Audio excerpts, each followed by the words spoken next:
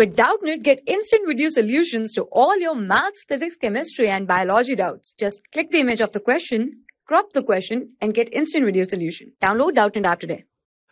Hello everyone. In this question, we have to find out the effect of addition of inert gas to the system of equilibrium at constant volume. Now, the given reaction is N2 plus 3H2 gives you twice of NH3, and it is given that volume is constant. Now,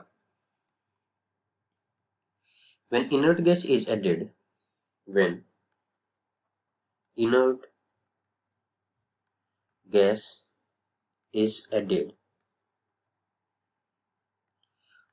remains constant.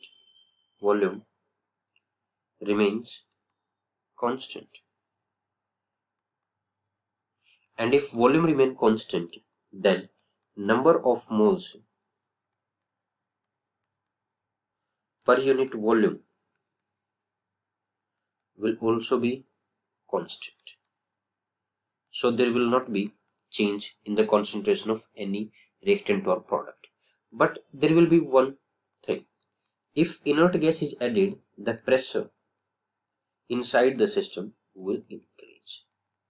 But there will be no effect on the concentration. So let's see the option N2 and H2 are formed in abundance. No, wrong. N2H2 and ammonia will have the same molar concentration. Yeah, this option is the correct, because volume is same and number of moles per unit volume are same. So option second is the correct. Thank you so much. For class 6 to 12, IIT JEE and NEET level.